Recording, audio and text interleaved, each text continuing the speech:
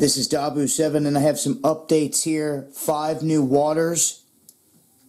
And starting off with this one here, you can see we have a 0.04, and this is actually one of the best readings I've got yet when testing for the fluoride in these waters. So, as you can see here, a 0.04 on this one,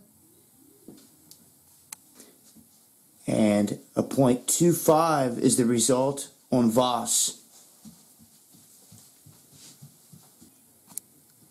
And the results of the Aqua are 0.13. And we also have a 0.00 coming from the Kroger purified drinking water. As you can see right here, a 0.00. And you can see here that the Evian is a 0.00. This is not distilled and still registering a 00, which makes it the cleanest as far as testing for fluoride.